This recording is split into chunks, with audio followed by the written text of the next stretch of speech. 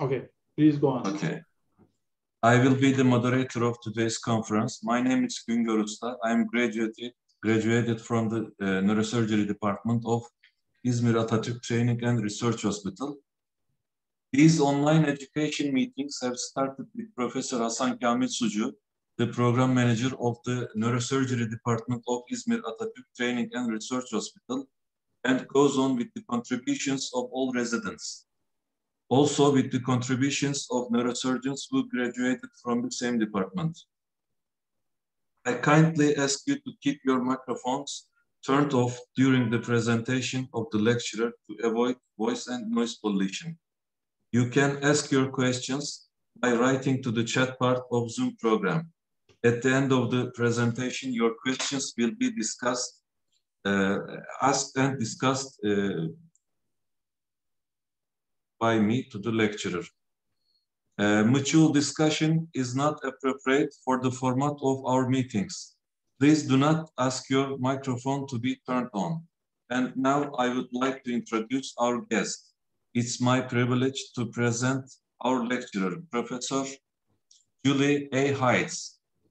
She is professor in physiotherapy at the School of Health Sciences and Social Work at Griffith University and the clinical director of the Mater Health Services Vet Research Clinic, Brisbane, Australia. She is a titled musculoskeletal physiotherapist and a fellow of the Australian College of Physiotherapists. Her current research interests include exercise, motor control training for low back pain, imaging as ultrasound or an MRI, and prevention of sports injuries, including concussion. At an international level, she has been a collaborative scientist on several international multidisciplinary analog advisory groups, astronaut studies with the European Space Agency. She was also a member of the Space Medicine and Life Sciences Technical Advisory Group for the Australian Space Agency. Yes, Professor, welcome again. We are listening to you. You can start your screen sharing.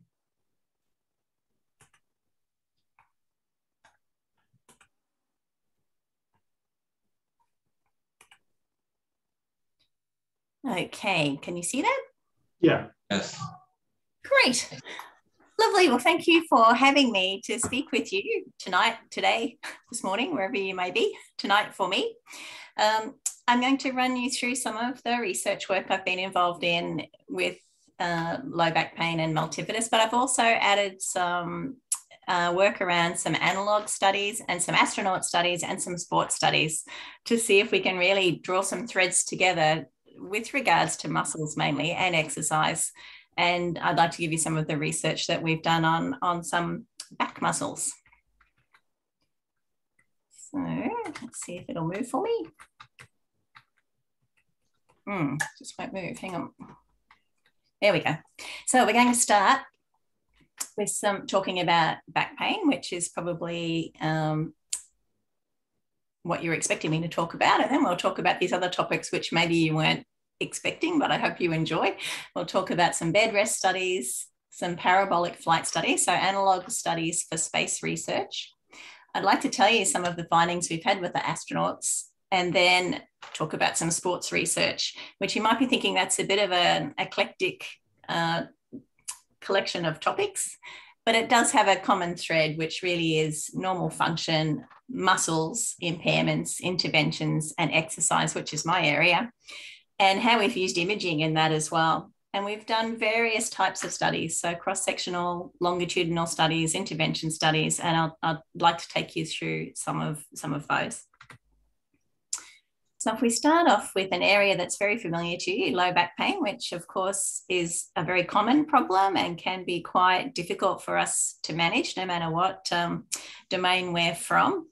And I thought I'd put up one of the think tanks from the NAS meeting in 2017, where a lot of clinicians from many disciplines were interviewed about what factors they thought influenced people with back pain, and positive and negative influences. And some of these mind maps were really complex, some were less complex. And not every patient that we encounter has all of these factors, but certainly we can have quite complex cases on our hands when we're dealing with people with chronic low back pain. There was a series written in The Lancet, I think in 2018, which was really saying, come on, it's a call to action for low back pain. The time is now. And this is a really good series of articles. If you haven't read them, I think they were a really useful review, suggestions for the future for all disciplines to actually read. And one of the things they talked about in the prevention and treatment of back pain and the challenges and the promising directions for the future, I think all of you would be aware of the biopsychosocial framework that we're dealing with our patients with complex problems. And two things that they highlighted, which really align with my line of work, is self-management, education, and exercise. And I suppose I've been in this profession for a long time now, and there's been lots of things that have come and gone within physiotherapy in the last, I don't like to say how many years, quite a few years, but exercise has been one consistent approach that there's a lot of evidence for, and certainly has given me the most satisfaction treating my patients that I see with low back pain. So I thought I'd just put up this model. You don't need to go into this in detail in any way, shape or form, but I was really privileged to attend this. It was a state of art of motor control training in low back pain, held in line with one of the NAS conferences in Chicago, and basically brought together experts from many disciplines to say, well, what consensus can we actually come to with respect to exercise for low back pain? And you may recognize some of the faces in that room. But basically what the model is actually saying is that if we look at physiotherapy management, tailored physio, psychological management, medical management, we're probably dealing with three basic categories of pain presentation. So nociceptive pain, neuropathic pain, and central pain. And of course, these probably lend themselves to different treatments. And certainly for physical management of people, this blue area, you can see that the wedge goes down in this direction. So nociceptive pain, obviously for physical treatments, that's quite a big proportion of patients that we see for physiotherapy. Then neuropathic pain and central pain may require different elements of management. So I think that really nice kind of framework, and we use this with our physiotherapy students to teach them that it is important for us to consider what kind of presentations the patients have and how well we can work with other health professionals to make sure that we actually optimize the treatment that our patients get, and are really aware of when we should be referring or working with our colleagues from other disciplines to make sure that people get the best management possible. So I'm mainly talking to you about something from that little blue square, and not only just the biological aspects, but the exercise aspects. And when you look at the human body and the intricacy of the muscles, you can see that there's lots of different options for exercise. But we're going to focus particularly tonight on the low back muscles. And this work stemmed from the work on my PhD many years ago, which was when we first used imaging to look at the lumbar multifidus muscles in people with acute low back pain. And at that stage, people really hadn't paid much attention to imaging of the spinal muscles. And exercise for back pain was really quite general. So we conducted this trial in a hospital, in the Mater Hospital, where I still visit today. And from the emergency department, patients were actually sent down if they were having an acute episode of back pain.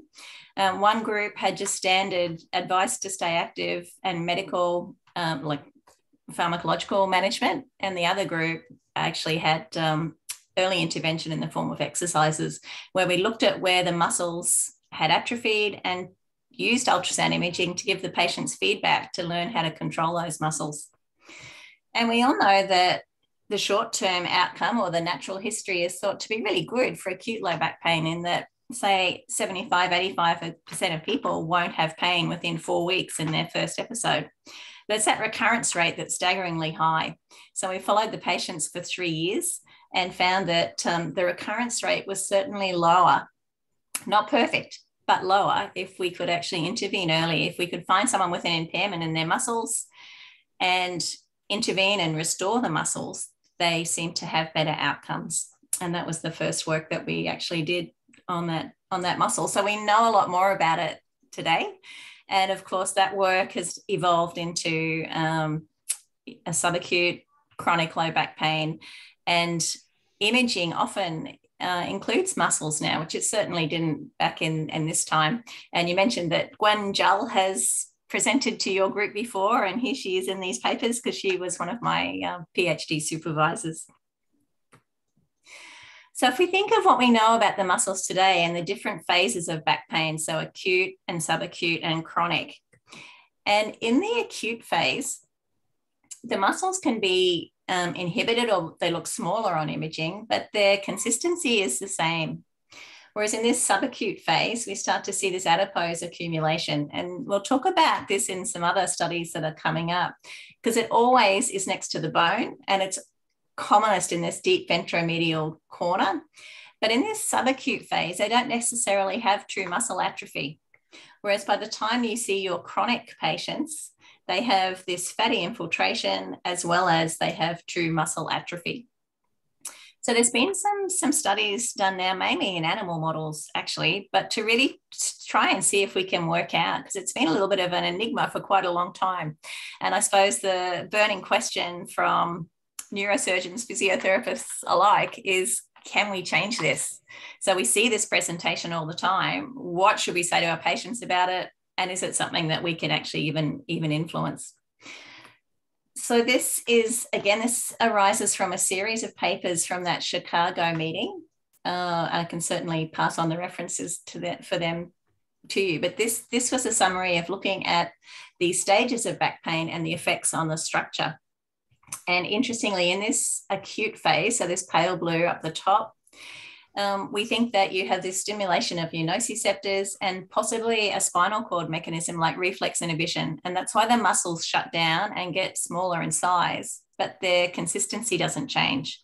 Yet during this subacute early chronic phase, these 3 months, and this has been, as I mentioned, mainly done in mice, you see this inflammatory response in the adipose tissue.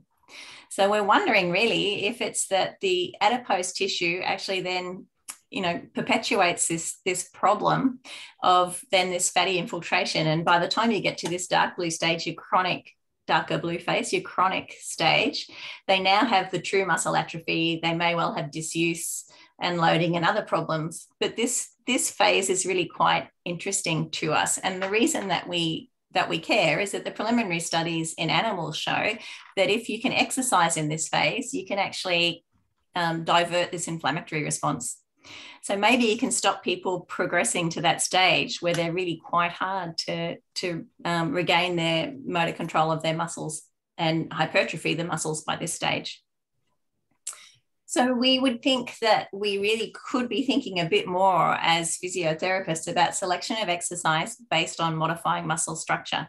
And it makes sense that if you see different changes in muscle at different times, that different types of exercise would be appropriate. So in this very early phase with the reflex inhibition, we'd be wanting to wake the muscle up and get the brain to start using it again. It's probably, reflex inhibition, just like a knee joint injury and your spinal cord mechanism shutting down your quadriceps, which it thinks is protective, but that's not really likely to be a good long-term strategy. And you'd of course be wanting to rehabilitate your quadriceps in a person with a knee injury. So we want to facilitate the muscles in this early stage. In this middle stage, they should be doing some active exercise if they can, that's pain-free. And we're hoping we can actually then stop some of this major fatty infiltration. But by the stage that they're at, the 9 to 12 months period, if they have true muscle atrophy and they have fatty infiltration, they'll need to load their muscles. They'll need to actually, just like any other strengthening program, have to add load and resistance to actually get muscle hypertrophy. And there is some preliminary evidence in papers that if people with chronic low back pain can actually load their muscles and exercise, that not only can they hypertrophy their muscles decrease their disability, decrease their pain, but actually reverse that fatty infiltration. So this is a really, promising line of work for us. And it's sort of been the holy grail for many years as to, can you actually change that fatty infiltration? So when we talk about motor control training and the type of exercise we do for people with back pain, I thought I might just provide a bit of a definition so we're all on the same page. We would say motor, sensory, and central processes involved in control of posture and movement. And we think that the way that the individual is loading their spine can perpetuate symptoms, can create symptoms, and that these are things that we maybe can change through exercise. And if we can regain control and endurance of key muscles with a high concentration on function, like when the patient comes in and tells us what they want to be able to do, it'll be very different for different patients. So we like to use functional retraining and work with the patient to get to do what it's, when we say, why are you here? What would you like to be able to do? We like to work with them to try and get to that stage, which will be different in different people. So in that top left corner is Gunda Lembrecht. She is the physio from the European Space Agency. And this was doing some rehab after a prolonged bed rest study. And I'll tell you about some bed rest studies. But there's a high emphasis, if you want to exercise the multifidus muscle, on re-educating the lumbar lordosis, because of course that's one of its roles. It's an anti-gravity muscle that controls the lordosis. So we work quite hard on that. This was an elite cyclist. So that was someone who had to be able to control their muscles in a very flexed posture. This next one is an AFL player. And we're doing some anti-gravity exercises that I'll tell you about.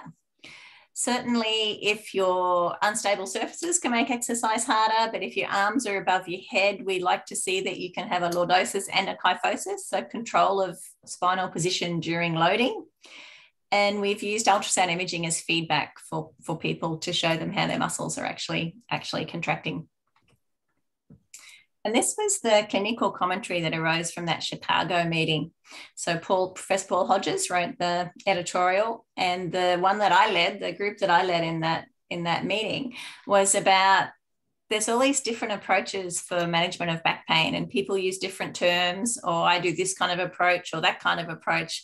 And this meeting was about, well, what do we have in common? Are there actually things in common that we all do? And should we be using this language where it sounds like it's all so different? Maybe we'd be better to draw those principles together and be a little bit more on the same page with what we're telling our patients and how we work with our colleagues. So this paper, I thought I might just tell you about, this is a longitudinal cohort study. These are patients attending the MATA Back Stability Clinic, which is where I visit every second Friday. It's a research clinic. We collect data from the patients with their consent, and we've followed 775 patients through from arriving at the clinic and then having treatment. It is an exercise-based clinic, so maybe slightly biased. The people coming are expecting exercise as a management if they've arrived to see us. So we followed them up. It was done by a person, not one of us, who actually reviewed the records of the patients, looked at their clinical assessments. They'd all had motor control trainings. They'd all had some kind of exercise intervention. Then the independent reviewer did the chart audit. And what we really wanted to find was that when we think of exercise for back pain, and we talked about how complex back pain can be, who's more likely to respond? Is there anything that we could ask or understand at that initial interview that would make us think, yep, you're a good candidate for exercise? So I wanted to see if there are actually predictors, and then we tested this on another sample. So one of the things that was quite important in this study and was quite important in our results is how we defined the types of low back pain. So acute low back pain, less than 4 to 6 weeks, chronic continuous low back pain, just continuous low back pain, minimal variation. But these last two were really quite interesting, chronic fluctuating or chronic recurrent. So the fluctuating group have pain all the time, but it can spike and go down again. But the chronic recurrent group are the group that come to you and say, oh, I can have a terrible episode, but in between, I'm completely pain-free. And we often like that history. When people say that to us, we think, well, for exercise, that's great because they've got these pain-free periods when we can really work with them. But we had no evidence to suggest that that group would have better outcomes. So when we just looked at their clinical presentations, this was improvement or no improvement based on their pain reports at their final treatment session. The people that had more disability on the Rowland-Morris Disability Questionnaire, they had more pain on the visual analog scale and had pain for longer. It's probably not that surprising to you that they had better outcomes than people who had longer durations of pain, more disability and more pain. So that probably is completely logical. But when you look at the duration of pain, I mean, these are really quite chronic groups that present to this clinic. So 30 to 42 or 43 months of pain. So these were some of the tests that we looked at to see if we could find variables that were predictive of a positive outcome. And we found 4. So if the patients presented with back pain and didn't have scoliosis, they were more likely to improve, which possibly makes sense because they don't have a structural problem. If we skip down to the bottom, if they didn't have back and hip pain, so the back and hip pain patients responded less well. The type of pain that they had, if they had chronic recurrent pain, so they had pain with episodes that were pain-free in between, they had better outcomes. So that really confirmed our impressions. But probably my favorite one, if they couldn't contract their muscles well, they responded better to exercise therapy. And that one, if there hadn't been any findings in relation to muscles, I would have been really shocked because this is what physiotherapy is based on. We try and see if there's an impairment in function or muscle control, and then we try and improve it. And then we see if that lines up with the patient's symptoms. So it was actually predictive if they couldn't contract their muscles. So back pain, where are we up to so far? We've talked about it possibly being quite complex at times, not always. And that we consider that biopsychosocial model as being very important. There is evidence for exercise and self-management. Obviously, there's lots of different types of treatments available. And I discussed that hybrid model with you, which I think is quite helpful when we consider different types of pain. So now I'd like to give you some other studies just to highlight to you the changes in these muscles and see if we can pull the threads together and make a bit more sense out of maybe why treating patients with this type of exercise is helpful. So we're going to talk about 2 analog studies tonight. We're going to talk about prolonged bed rest and parabolic flight. So prolonged bed rest studies, the most recent one that I was involved in was in Cologne, and I'll tell you about that. This is people get put to bed for 60 days, head down, 6 degrees down, head down tilt. And often there's interventions that are tried during the bed rest period, and then there can be reconditioning strategies that are tried after they get up from bed.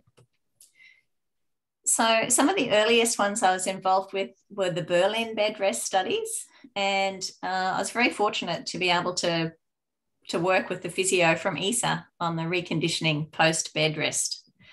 So in these studies, a lot of the analog studies and space studies prior to this point had been done on the leg because I suppose it's much easier to measure than the spine. But this is what happened to the to the subjects. These are normal, healthy subjects, and they're put into bed. This was an MRI, and we can see the multifidus here. This is the start of bed rest, and this is the end of bed rest. So if we go back to the start and the end, you can see that your lumbar rectus spinae and your multifidus muscles don't really like bed rest. So they atrophy, and they atrophy quite quickly. And you might think that if you went to bed for 60 days, that all of your muscles would atrophy because you're not really moving around, lifting things, using them. But in fact, that's not the case. So if we look at these graphs, on the y-axis is the percentage, either increase or decrease. 0% is the start of bed rest, and the BR values at the bottom of the graph, bed rest 14 is day 14 of bed rest. So 14, 28, 42, 56 for this study.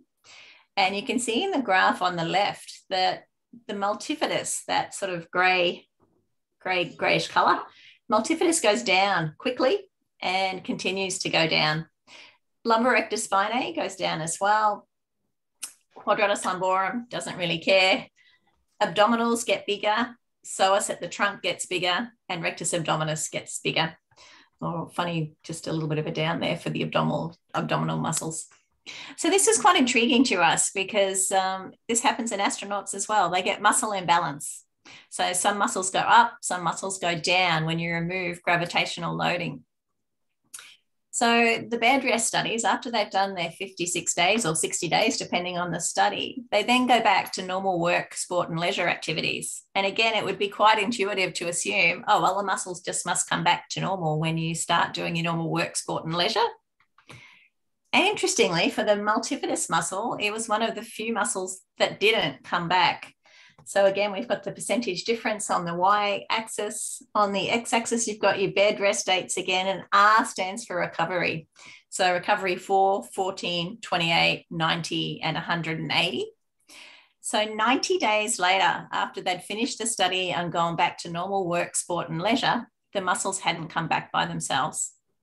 So this is quite interesting because we see that this muscle can be quite hard to retrain in our back pain patients, but these aren't back pain patients. These are people where we've removed gravitational loading. So the role of the muscle, if you think when you're sitting upright, you're not on your chair, it's controlling your curve, it's buzzing along, it's giving your brain feedback where you are in space. If you're lying down, you don't need it. And if you're in space, you probably don't need it. So it's quite a tricky muscle for us to really rehabilitate. So this was the AgBreezer prolonged bed rest study in Cologne. So artificial gravity bed rest study with ESA held in Cologne. And this was this fellow here on the slide, Nick Kaplan, is from Northumbria University, and he led this project. And the intervention that they used while the people were in bed was centrifuge to actually induce artificial gravity. So for 30 minutes, the people in the intervention group, their bed was wheeled into the centrifuge, and then they were transferred onto the centrifuge, and they were spun for 30 minutes. So I've got a little video there so you can see the human centrifuge, and they're still there 6 degrees head down in that study. So the idea being that if you actually induced artificial gravity, it would actually maybe mediate some of these changes that we were seeing in bed rest.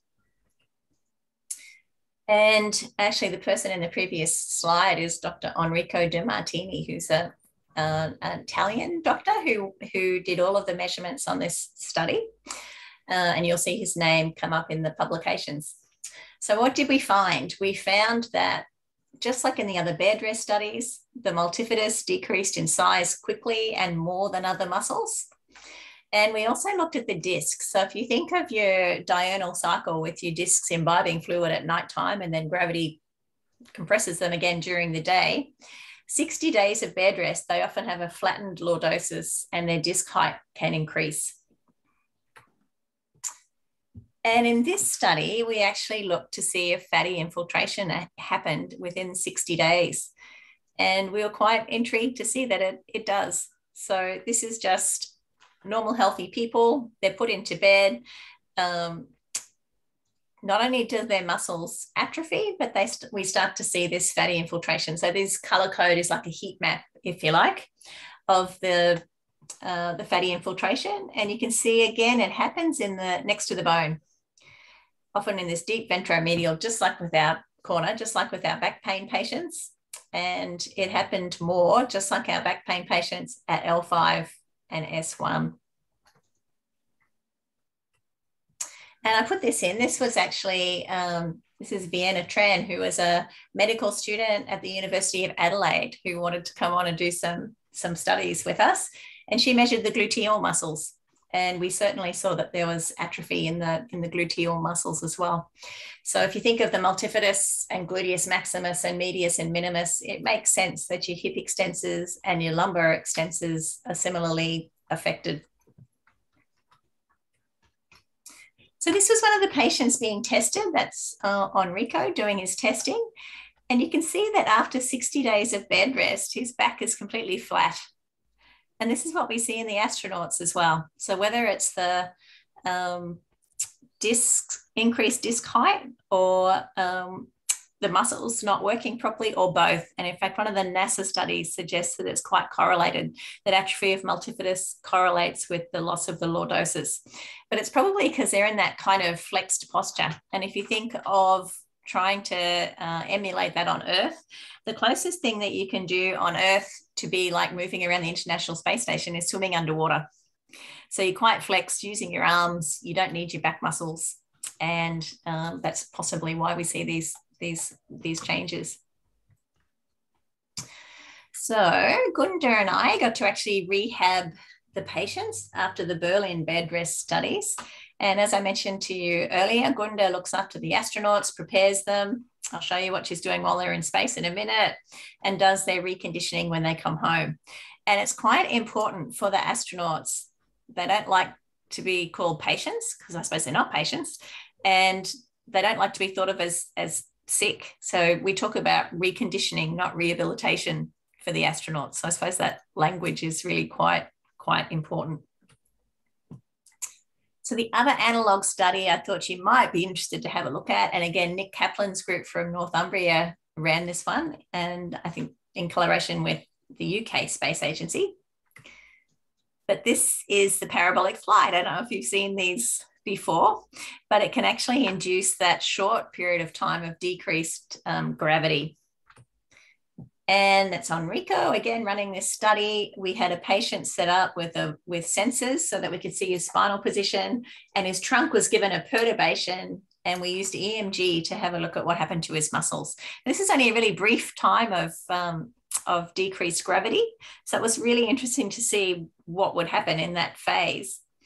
And without having to run you through all of the results, all I wanted you to see from this graph is that in the period of perturbation, the muscles changed their response. And this is just within, say, a 40-second window. So when we think of our body's response to different environments, it's rapid. It's incredibly rapid. And here's the parabolic flight for you to have a little look at.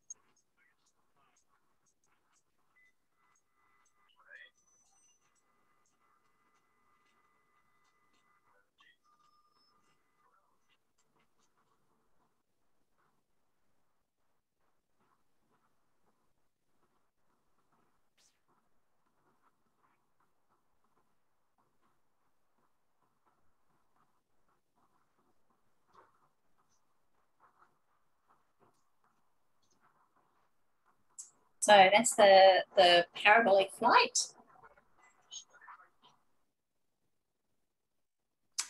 And lastly, I'd like to talk to you about some of the, well, it's not lastly, actually, I'm going to talk to you about some sports stuff as well. But in this line, we're going to talk about some of the astronaut studies. So as I mentioned earlier, after the bed rest studies as well, the posture in space is completely different. And there's been quite a few studies over the years looking at the effects of space flight on the intrinsic muscles. And again, they were really identified as a muscle group that actually decreased in size and decreased quickly. And you possibly have some good ideas why that happens now. This is Gunda, the physio that I mentioned to you before, and we've done a series of studies with ESA. One of the main interventions that they use is the Advanced Resisted Exercise Device, the ARED. And if you can imagine that it's quite challenging devising exercise for space, because obviously you can't just lift weights in space. And this device it's built on hydraulics, and its idea is that it can actually give that axial loading that they don't have when they're in space. And when they're actually on this device, I've got some pictures coming up for you. Gunda, or the physio from the European Astronaut Centre, is sitting at EAC and actually with a live video feed to the patients doing that, not patients, sorry, the astronauts doing their exercises. And this is really important because that multifidus and those deep muscles that control the spine and control the curve, your muscle spindles don't send normal impulses back to your brain, normal messages, without axial loading. So they might be trying to lift quite heavy loads to try and maintain bone mass and muscle mass, but they mightn't be able to feel well where they are in space. So this is quite tricky. If you think of weightlifters and how pedantic they are about keeping their curve in the right spot, if they can't feel where they are, it can be quite tricky to do this exercise well. So Gunda has the live video linked to them and gives them feedback. So, you know, your chin's drifted forward, pull your chin back, or your bottom's tucked under, correct your curve. This will not be possible, though, with the long duration missions they're considering to Mars, because there won't be a direct video link, and they won't fit something like the ARED on a ship that would be going to Mars.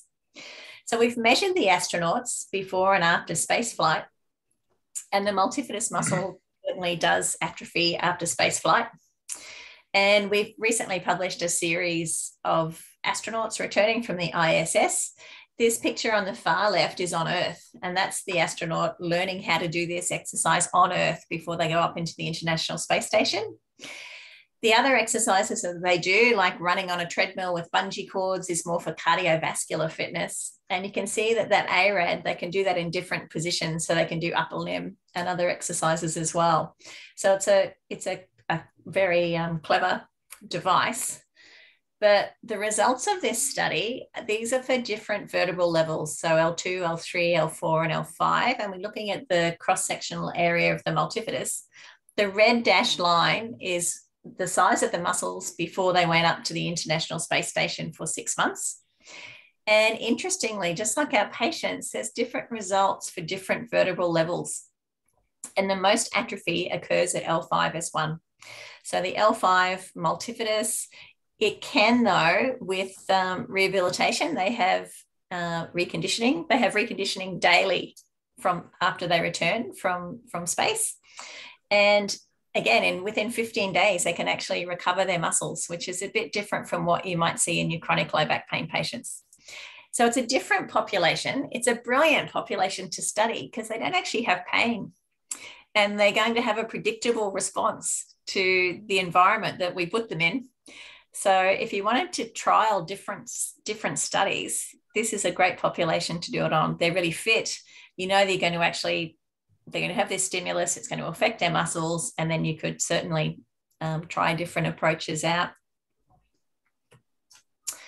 So you might be thinking that all sounds fun, which is certainly a great group to work with, but there aren't many astronauts.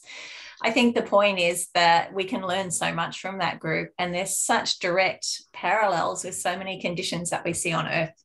So whether it's osteoporosis, osteoarthritis, low back pain, this is really useful research, and we've written a couple of papers looking at that terrestrial and rehabilitation, astronaut reconditioning, how it's a reciprocal knowledge transfer. We can learn both ways from that.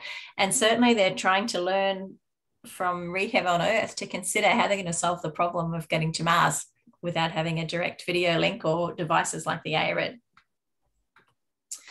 So why would we study bed rest and gravity? Drawing parallels between those changes that occur in the neuromuscular system can help us to better understand and tailor interventions for our terrestrial populations, is why we think it's so important. All right, we're going to talk a little bit now about sport and elite athletes. So this again has been a really interesting group to work with. And I think when we think of our really fit athletes, you wouldn't think that half of most of the teams have back pain at any particular time. So back pain is very common in athletes, but that I was actually invited into some studies with cricketers around fast bowling because of back pain. But why I was invited to some studies with teams like Australian football, AFL, is that they have so many soft tissue injuries. So AFL, they can run half a marathon in a game. So it's an unusual game if you haven't seen AFL before. So their idea was if they improved the control of the trunk, maybe they could have less lower limb injuries. So this line of research was looking at the relationship between lumbar pelvic muscle size and control to sports injuries and low back pain. And as I mentioned, quite a high rate of injuries in this type of football, in the Australian football. And we were, again, looking at the trunk muscles. So after a whole series of studies, and I'm not going to go into all of them here, it is interesting that this muscle just comes up so often in research, but in fact, the size of the muscle was actually predictive of lower limb injuries. So a lot of the teams now have wanted to trial interventions to see if we can actually decrease injuries. And we've published a series of studies now looking at the effect of motor control training, and the main metric for AFL is games missed. And I think this is not only important for the poor players, as well as in competitions, the teams that can keep their players on the field with the least injuries are more likely to win the competition. So there's a lot of people that can benefit if we can prevent any of these injuries, which is often for these sports, hamstring injuries. And I thought you might like to see this. When we have to write grants now, I'm sure you're in the same boat, we have to actually show that our research has impact. So has it actually affected someone else? Has it actually made a change? So this was an impact case study we did with the Brisbane Lions. And the context of the problem, they were worried about their sports injuries and players being unavailable for competition. And it's always nice with a study in industry if someone approaches you and say, can you help with this? That's a great way to then actually design a study together and see if it is effective. So what we actually did was worked with the club to see if we could actually work out which players were more likely to be injured. And you can see us at the club measuring some of the players here. AFL, they're very tall, a lot of these players. So those two on the beds there would be well and truly over 6 foot, probably closer to 7 foot. They're really tall players. It's quite a demanding game where they jump up in the air and can get tackled from any direction and run a long way. So we did actually find that we could measure them at the start of the season, track them over seasons, and see if it could actually be related to injury. And then the club devised an intervention study based on what the muscle does and how you train it to actually see if they could then change the number of games missed. So they've done this, they did it over a 4-year period, and then they evaluated the games missed. And this is the statistics from all of the clubs in the Australian Football League. Brisbane Lions over here, the rest are de-identified. Now, not just from doing what they did with us, obviously, it was part of their program, but they managed to have the lowest number of games missed compared with other clubs. And lastly, I thought I might just mention a current study that we're doing with the University of Tasmania, looking at axial spondyloarthritis. And I've supervised a lovely student from the University of Tasmania, Janet Milner, and she's actually a rheumatological physiotherapist. So she actually came to me many years ago and said, you know, those changes that you talk about in back pain, well, you should see the changes in ankylosing spondylitis. So we've looked at a series of images now, and I was just down in Tasmania a couple of weeks ago with my colleague Delani, and this is Janet, and we've pulled all this data. We're working with Jim Elliott at University of Sydney on artificial intelligence and machine learning to see if we can actually automate the measurement of these muscles. So instead of us sitting there manually tracing around them, we're going to use the ankylosing spondylitis patients to see if we can actually automate this measurement. And I've got a couple of the images here to show you. So again, you'll note that the changes, the fatty infiltration is always in that deep ventromedial corner, even in an inflammatory arthritis. And of course, if you think of the enthesis organ and what they talk about with axial spondyloarthritis, it probably makes complete sense that that's where you see these changes, but they're dramatic. They're absolutely dramatic. And if we look at further downstream in advanced ankylosing spondylitis, you can see the muscle is almost completely full of fatty infiltration. So I think I've whipped you around a lot of research on different areas. I hope that has been of interest to you. These are the folk I work with at Griffith University and the Mater Hospital, and Mel works at the University of Queensland. And that's some of the groups that I've worked with and different teams and funders. And I've been very fortunate to work with some very amazing people. So that is it from me. Will I stop sharing that one? Yes. Professor, thank you for this useful lecture. And I think we have to be more interested in this subject. We are surgeons, we operate the people, but we have to learn more about conservative medication or recovery. I will read the questions and comments. I want to ask first question. What do you want to say about the exercises after back surgery and when?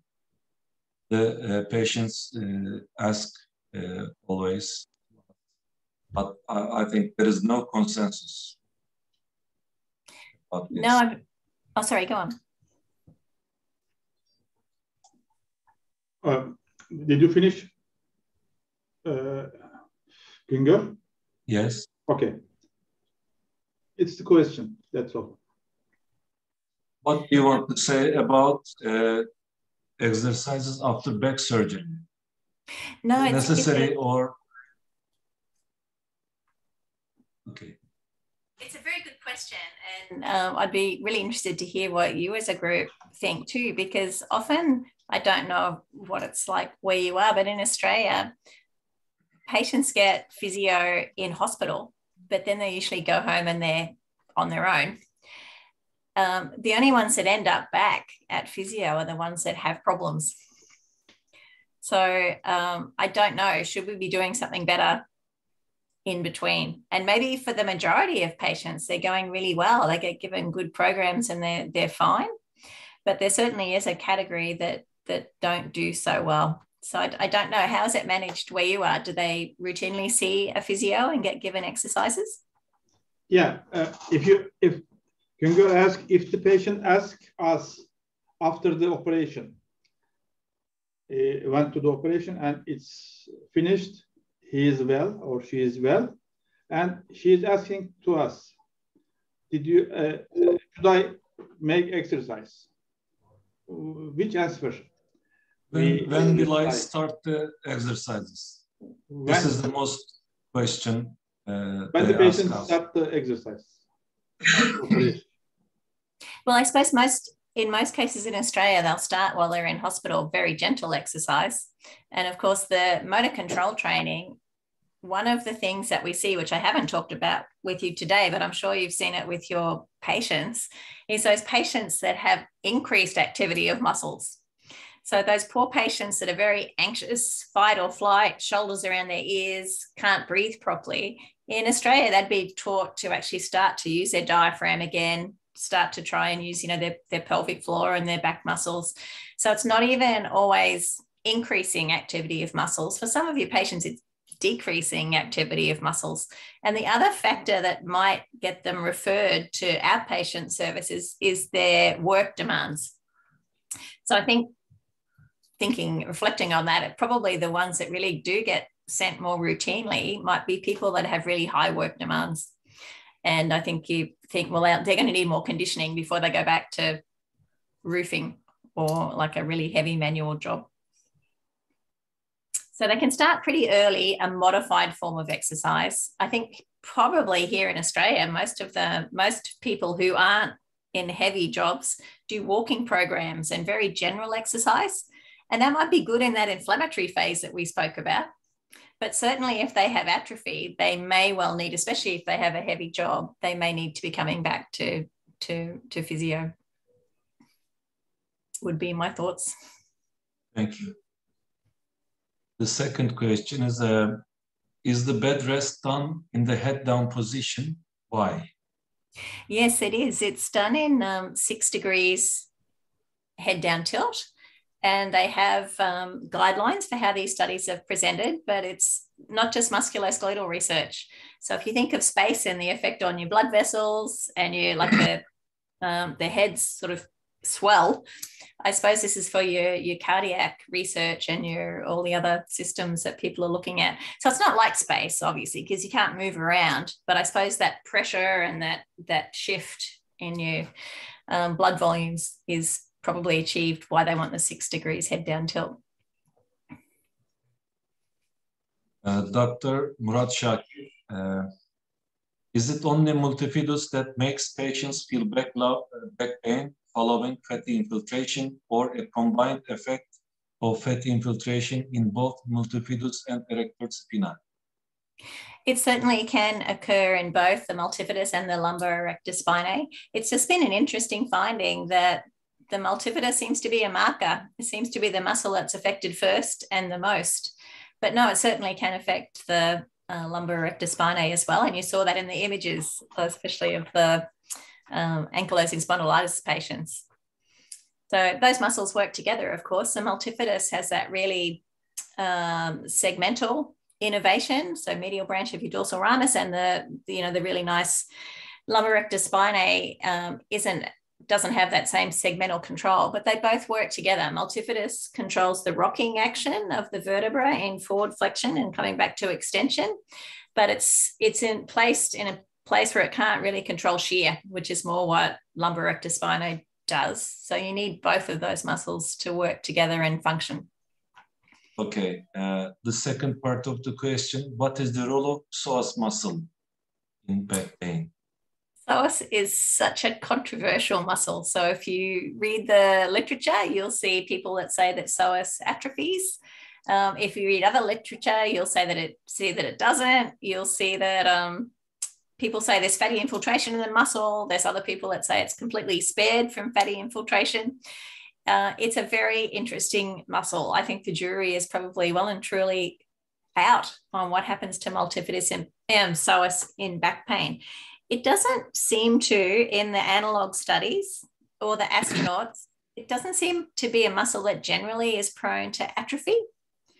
But in some studies, people have reported that it atrophies. I've got a student looking at the moment in AFL players at the relationship between the spinal curves and psoas, because a lot of physios release psoas and do a lot of work with that muscle. And I think that it's been a pretty held theory that it was directly related to posture. But the preliminary results from this study would suggest that it's not correlated. Whereas in astronauts, multifidus is correlated to the lordosis. So I'd have to say that we'll have to all wait and see what happens with psoas. The jury is well and truly still out. Thank you. What is the best exercise for the ordinary people, not so fit, for the multifidus muscles? Yeah, I think that if you think of the muscle's function is that it's to control your lordosis in upright loading. Possibly the easiest way for most of us to kick this muscle in is through our posture. So an absolute killer of the muscle is sitting in front of your computer like this. I mean, you may as well be in space if you're hunched over, chin poked forward, and your pelvis is rolled backwards. So one of the key things, especially with people coming in with back pain who are sitting at a computer, would be to really talk to them about posture.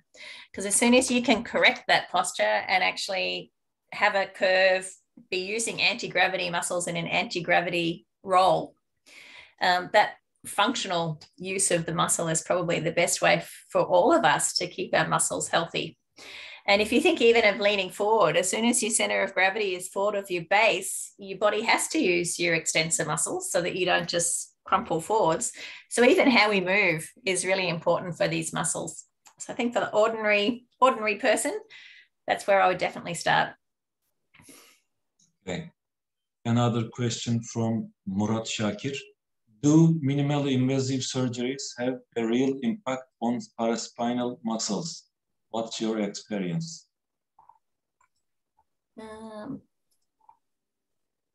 Minimally invasive surgeries affect paraspinal muscles or not?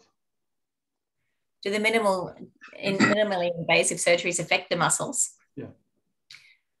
I suppose they do, because you know more about this than myself. You probably need to have access. But I mean, whether it heals completely, I don't know. Certainly minimally invasive has got to be better. I think when I was a young physio and I used to hear people talking about people who just used to cut the muscle out and throw it in the bin, it's just that muscle stuff, we don't worry about it. You would never hear a surgeon say that now.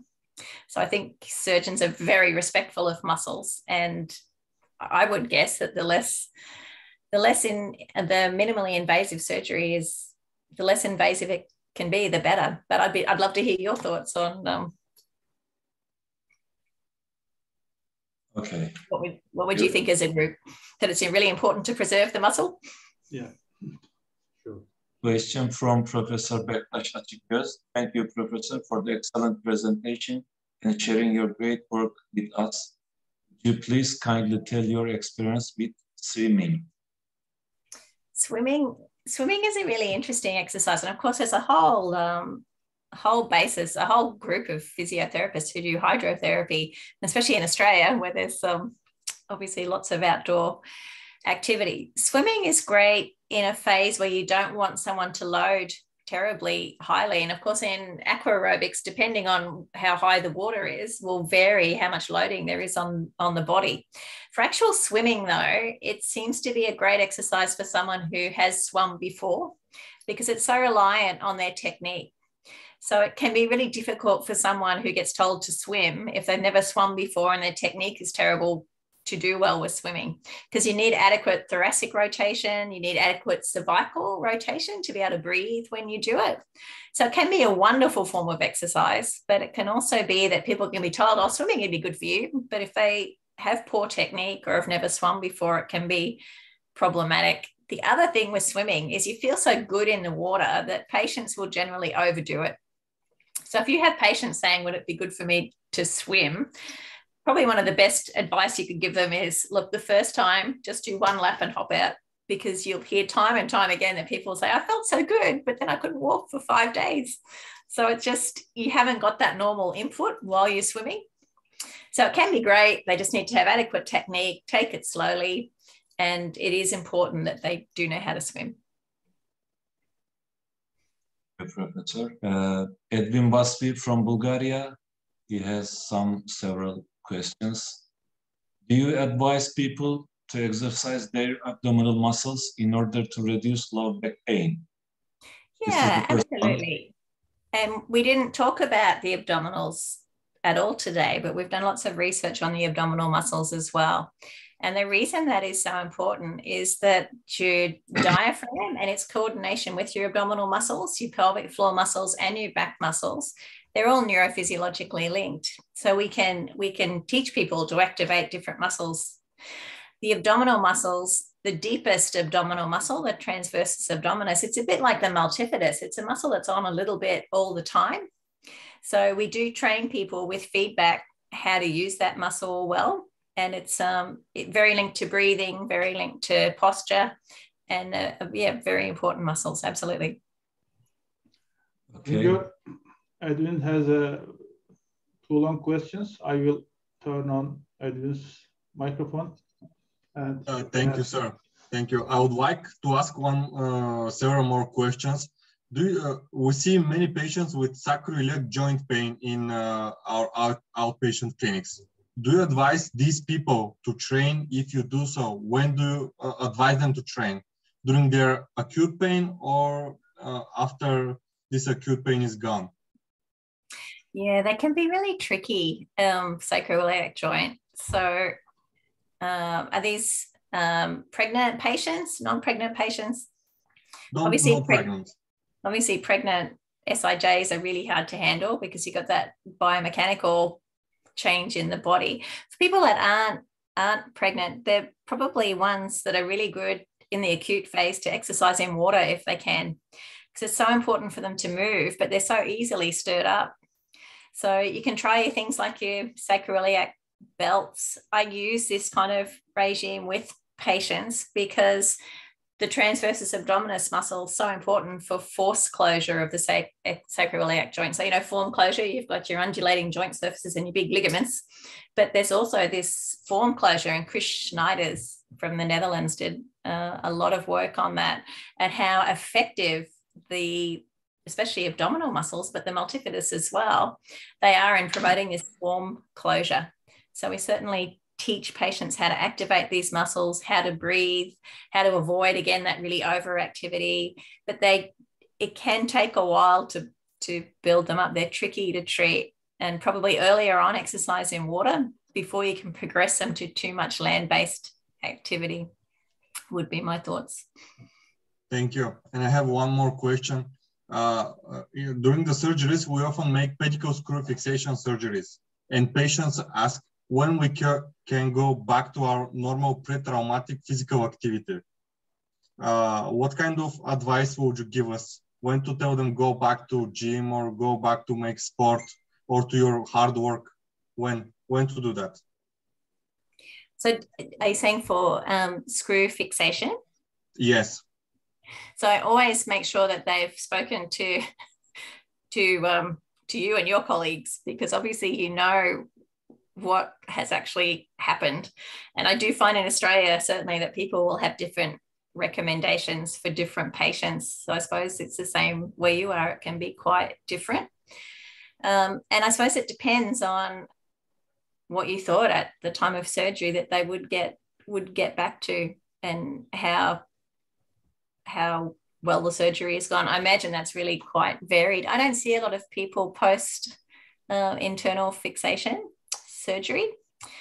So I guess as long as the physio is really working closely with the neurosurgeons to make sure that it's safe to do so. Because I suppose one of the biggest things that we see is that fear factor, that if we're confident that everything is fine and that you're saying surgery was a success, they can go back to it. Our job is to support that and really help the person to learn how they can do things safely and in line with their job requirements or their sport requirements. Thank you. Thank you very much. Thank you. There is a comment from Professor Bektaş Açıkgöz. He says, we have compared microsurgery versus large muscle dissection in lumbar surgery.